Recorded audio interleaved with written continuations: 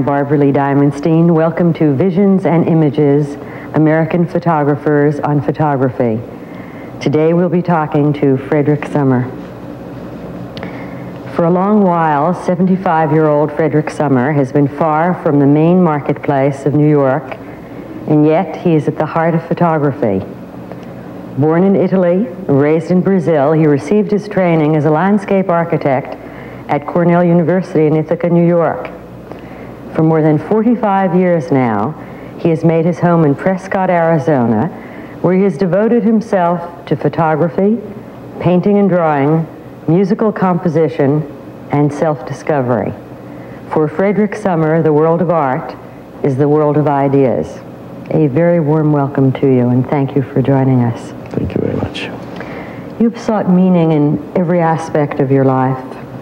In addition to photography, your eclectic interests include landscape architecture, painting, music, science, and philosophy. Have you managed to forge such a unified sensibility out of such diverse subject matter and media? The hard thing to go through life is to have chosen one path and to stick to it. And it might have been the wrong choice. But you see, since I never made the choice, I have never ran the risk, you see, of having made a wrong choice. I go from one thing to another as it interests me. Well, how and where did your interest in the natural environment awaken? Well, that wasn't so very hard. For instance, living in Rio, in Brazil,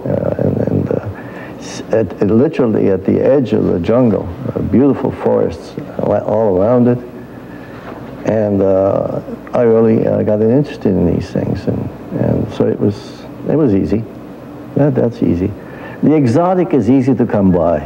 About 50 years ago, you suffered a physical collapse that you learned to deal with, and at least philosophically, and began a new phase of your life and your education, and that was the study of philosophy and art. When was the first time that you considered photography and what the artist as photographer might do?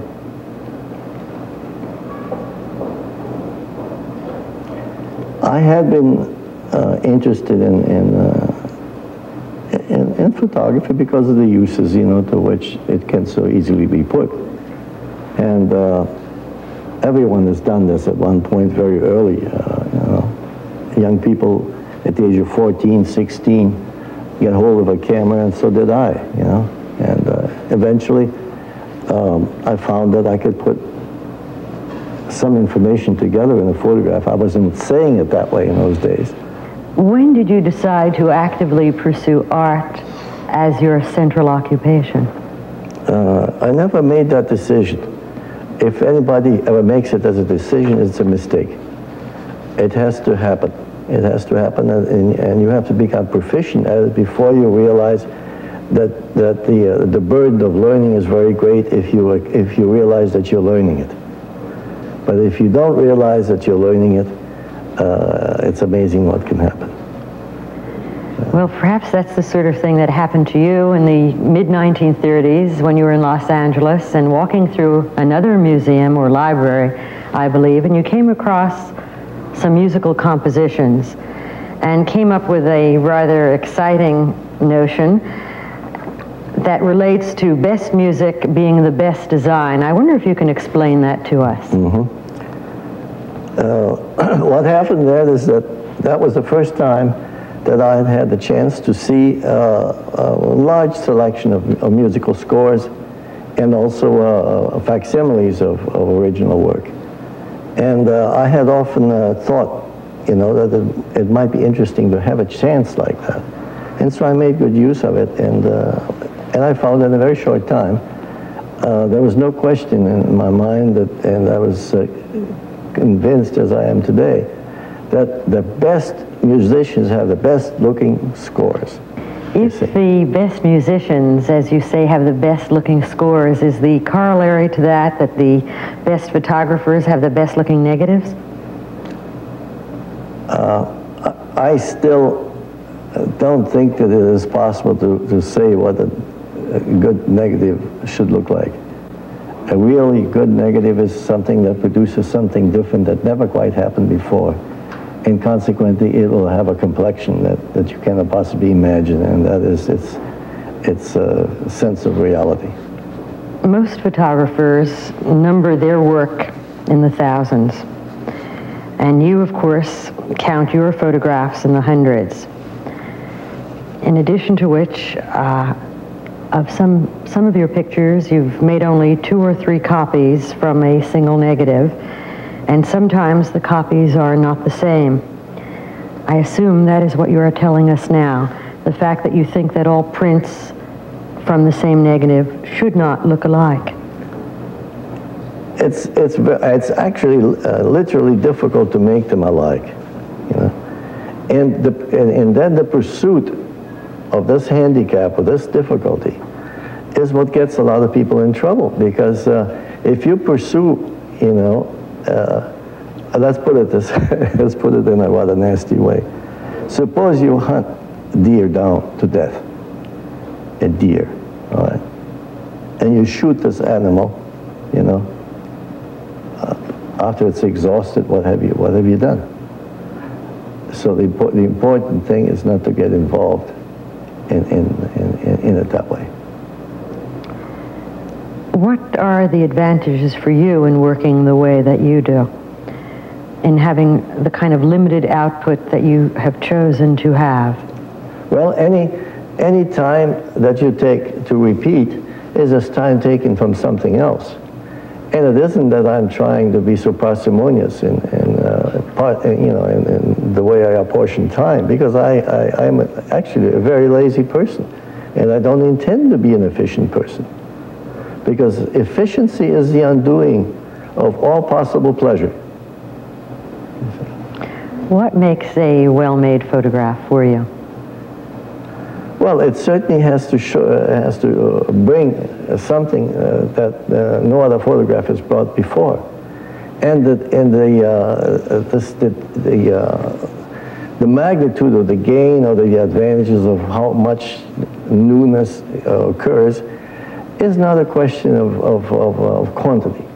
It's just a tiny step. Early on, you met Stieglitz and O'Keeffe and Weston. Were they supportive of you and your work and your ideas? Well, sometimes, at times I met some of these people, you know, we weren't all that well acquainted to start with. But there were people basically supportive of what was brought to them with some understanding, and that was not making a circus out of foolishness. I was under the impression that Edward Weston, after you met him in the mid-1930s, became a close friend of yours, and actually was one of the people who, after first meeting and visiting with him, caused you to become more interested and involved with photography. Is that accurate? It was unavoidable to have great respect for what Edward Weston, for instance, had. But to have great respect for something does not mean you want to go and multiply what somebody already has laid as an egg beautifully somewhere in the corner. Because that, you know, the good hen does not lay the same egg over again. So the question really is to appreciate the quality of not withholding in a person's work. And in any event that we see, you know, you can leave the person situation out, actually. And then it is possible to see other things. Well, your work is filled with experimentation and new techniques from its earliest beginnings. Along about 1937, for about a 10-year period, you made paintings and photographs that were quite independent of each other. And in the midpoint of that period, your work had taken an important stylistic change, a break, when you started working with what has been called horizonless landscapes, where it was not easy or possible to identify a site or a place. What was your intent with those horizonless landscape photographs? Well, I'll tell you the truth, I got into it very simply. For one thing, there's very little in an Arizona sky. You know, the usually not a trace of clouds. And in those days, there wasn't a trace of smog, you know. And so what would I do? Have a rocky landscape and then have a strip of sky over it? Well, I tried to accommodate myself to that thought and thought that maybe something could be done that way. But then I found that these very plain skies show streaks. And these streaks are problems that the Eastman film has. And it's not just Eastman film has. Other films have. There is a lot of interpretation given to those horizonless landscapes. Your view of the desert as being inhospitable to man, an expression of the eternal presence of death. All sorts of people have ideas about what you had in mind. I wonder if you would tell us in your own words what your intent was and what the meaning was. The desert is a completely alive area, just like any other area in the world. And anybody who thinks, well, what happens is you walk through a desert, and as a newcomer, you might say, you tend to see things that time is left there, a few bones, you know, a few remains. And the only reason that the bones are still there is because the climate's very good, which means that it is really a friendly climate, you know. In a friendly climate, the bones will survive longer. See? You know, around these parts, nothing will survive very long. in those terms, you know. All right, but to go on a little bit to make it a continuum in this thing. So you begin to realize that the ecology, and in those days the word ecology was very scarce. Very few people knew it or used it and so forth. But you realize that this is a very complex system unto itself. And so you start working with what's there, and don't wish to make it look like the countryside of France or Great Britain. You know, these beautiful trees or think of the tropics. You know, that was just the opposite from where I had been. You know. Along about that same period, you began a series of photographs of unusual things. I'm thinking of those photographs of chicken heads and entrails and the contents of a package that was brought to you by a surgeon friend. Much of that material has been described as macabre or difficult for many people to either comprehend or deal with. I wonder if you would tell us what captivated you in that subject matter that caused you to photograph it in the first place. Talking about 1940-ish now, 1939. Well, it's one, you know, these again, things like that are not made as decisions. Things become available, you know, and so you make a few moves. But this could be could possibly be related back to the characterization of the desert and the things that I did do in the desert. Well, the things that were, just as we've been describing the desert there as being dry, you know, things disappearing, you know, everything. So everything there, let us say, biology there exists in terms of bones. But it would seem to me that parts of chickens are one of the few things that are always available. Why did you choose to do that series at that point in time? They're not always available. People have not done them, and so apparently they were not available. What has been done a great deal, and is that people have photographed the interior of butcher shops in the old-fashioned sense, or abattoirs, you know, where animals are actually killed in sequences and things like that. I mean, I've never been interested in the disposing of life. If I come along and something still looks interesting, and no matter what the stage is, you know, I will consider it. Some of those photos had a shocking effect and created a sense of unease in some of the viewers. Is that what you intended to create? No, on the contrary, there's much more the sense of life. because we can't say that in the Middle Ages or the Renaissance, as people became interested in the biological structure, that was done to shock anyone in particular. You know, it's you don't have to go and look for people to shock. They're people being naturally shocked by themselves every day.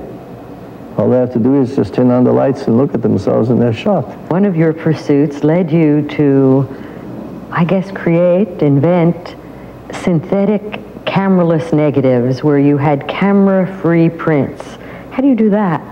Cameraless negatives came about for a number of reasons, because once in a while one sees things on a piece of film or on a piece of glass, you know, the roofing of the roof, or a few sheets on a greenhouse, you know, and you know you could print that on a piece of paper and maybe it would be interesting.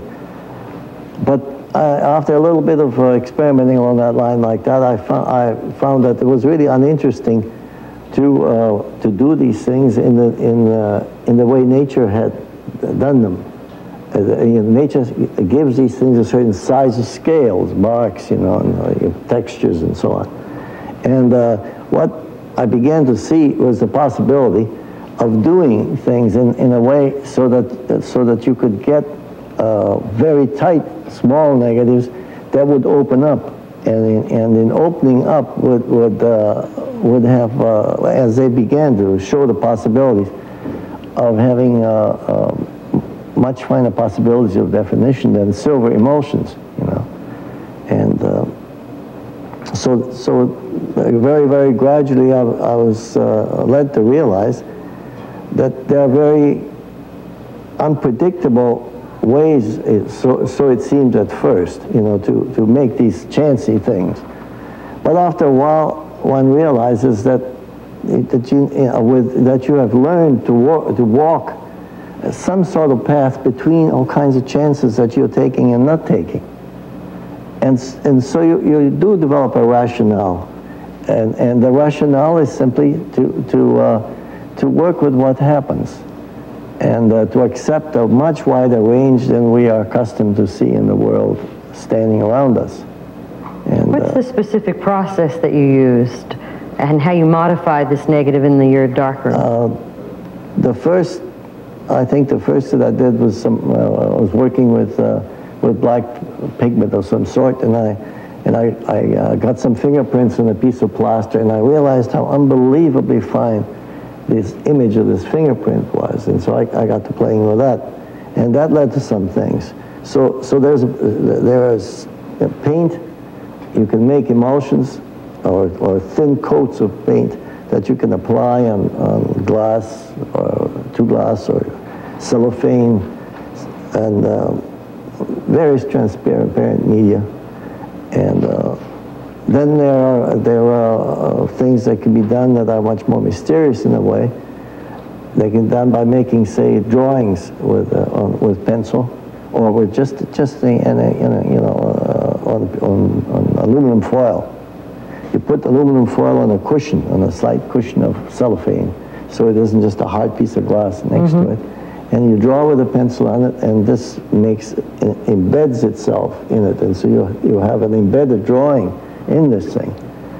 And if you smoke this, and then transfer this to a piece of glass, smoke it over a candle, and transfer this to a piece of glass, you get a varied deposit, you know, of this soot. But it must be very small. Although this is very small, and then you begin to realize that if you do this thing with observing certain care, that the enlarging possibilities of these very small structures are fantastic, absolutely fantastic. So you use an enlarger then to create yet another transformation.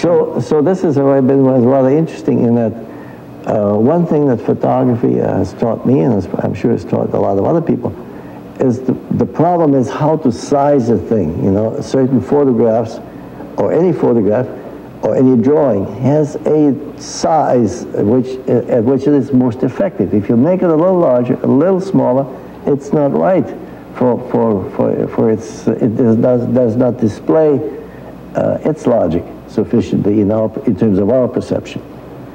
So you learn to make things to suit the size in which techniques want to reveal their state of affairs, want to reveal their structures. How expected is the unexpected in your work?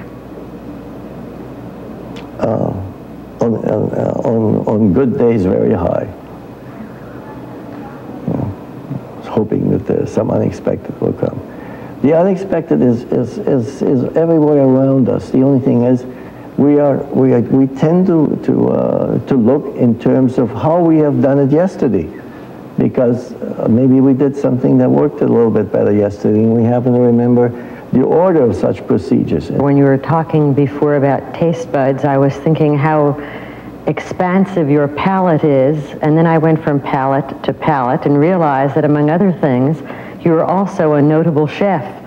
And at one point, you made a rather odd couple with Aaron Siskind when you lived with him in Chicago and you did the cooking. What were the circumstances of that arrangement?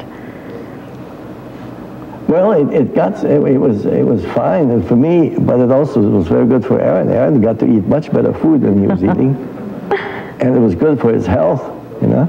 How was it for his photography or yours? Well, eventually it even did some good to his photography, because at that time he wouldn't listen to some of the things I said, you know. For example? Well, I mean, certain ways of treating a print, in certain ways of handling densities, reducing and you know, and taking care of edges and margins and things like that. He says, Fred, you know, one can do without these things, you know. But I notice he does them very, very carefully now, you know. Do you remind him of that? All I say to him is, Aaron, you know, your print these days looks so nice. And how does he reply? Oh, he grins, you know. Perhaps you might help us unravel some mysteries. The titles of your pictures are rich and literary and elusive, but many of them are enigmatic. You might help us solve some of the more perplexing ones. Tell us how Venus, Jupiter, and Mars came about. Well, if you look at that picture, pretty soon you realize that this is a fabulous triangle there, you know, and it's a very ancient standing. You know, the Greeks had these problems, and the gods fought among themselves over the tidbits and morsels, you know, going around. So here, obviously, Jupiter was the one stronger, more in possession of this goddess already, but here was this other guy moving in. Huh? So obviously his name was Mars, you know, and it would be Jupiter. Yeah. And how about Livia? And Venus. Well, that happens to be her name. And it was a young child that you knew? Yes. And coyotes? Well. Where did you discover? I mean, did you arrange that? No, I mean, the way things are brought to us usually are much more complex than we could arrange them in ourselves. Let me give you an example. If we took, it doesn't have to be 5 pebbles, but if we took 5 pebbles, anybody could do this arrangement. And let us say that they're approximately of this size, you know, just a little bit larger than large dice, you know, and irregular shaped. Now, if we played a game here, you know, a number of throws, you know, we would find that we could endlessly continue to get interesting arrangements. Every time that we just take a throw with these stones, we would get a combination of relationship to each other and orientation that we could not anywhere approach by doing it ourselves.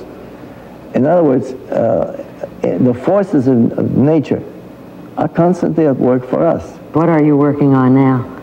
I like maybe a few other things to happen with this technique of cutting paper. How do you do that? And they're large sheets of paper, and they're laid on a board, and with a knife, very, very freely, shapes are cut into it. The only thing is that you have to watch is not to cut your shape out too completely, or they will fall out as you suspend it. Mm-hmm. Yeah, you see. So I want to figure out a few more ways of I think I want to extend the complexity of this.